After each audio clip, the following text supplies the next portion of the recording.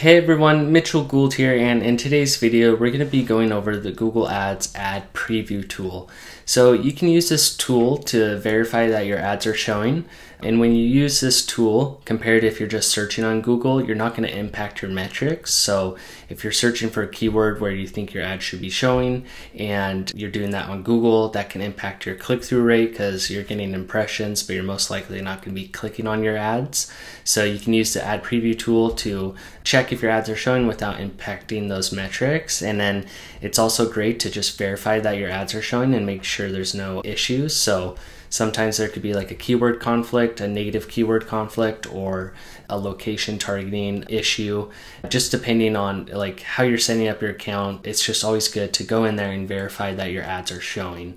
So I'll go ahead and show you how to do that, and just a couple of notes is that this is only for the Google Search Network, so this isn't for the Google Display Network, and it's only going to show the ad in one format just because depending on the device size, like the mobile device size or the desktop device size, your ad might show a little bit differently or in multiple, different kind of variations and formats. This is just going to give you one format. And before you do this, you want to make sure that if you just enable the campaign, you want to make sure your ads are already reviewed and approved. So yeah, we'll go ahead and hop into it. I'll show you in a client account and how you navigate to it. So you're going to go to the tools section, and then under troubleshooting, you'll go to the ad preview and diagnosis. And then you're going to search for a keyword that you want to see showing, and you're going to put in the location, the language, and you can adjust between desktop, mobile, or tablet devices. I have it on desktop here. And then if you have a particular audience that you want to test this for, like a custom audience or a retargeting audience, you can also add that in. And so I have the keyword I want to search, and then I just searched it already, and it shows if your ad is showing, you're going to get the screen your ad is showing here.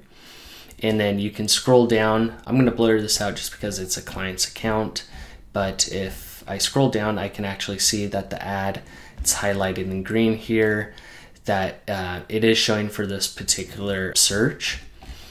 So I'll go ahead and show you an example of when the ad doesn't show. I'll put in another location. Okay, so when I put it in for New York, it shows that your ad is not showing. So some of the reasons here, it says this keyword is not triggering an ad because another keyword is identical to the search term or spell correction. So the keyword that's showing here is not the one that I put in here. It's going to show some of the keywords in your account. I see the keyword that I put in is actually in this third row, and it says this keyword is not triggering an ad. Ads to appear on Google right now due to low ad rank. Ads are ranked based on your bid and ad quality.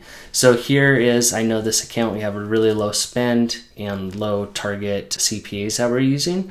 So it's probably not showing, it's not showing 100% of the time just because we have low bids. So if we look in the campaign and look at our search impression share, the search impression share for this keyword is actually this campaign is actually pretty low just because we're not spending a lot. So, but at least we're not seeing any like conflicts or anything that's causing a problem. Obviously we could increase the budget in the bid and make sure we're, testing high quality creatives, but just because it's not appearing right now doesn't mean it could appear if I continue to try to search on this. So yeah, that's pretty much it. It's a great tool to use to check your ads, and they also have this anonymous ad preview tool, which you can use without signing in. This isn't going to give you the diagnosis information that we just were looking at, but you can use it to search a keyword and then see what ads look like on the search results and see if your ads show. So that's another way to do it there, but you're not going to get that the diagnosis information.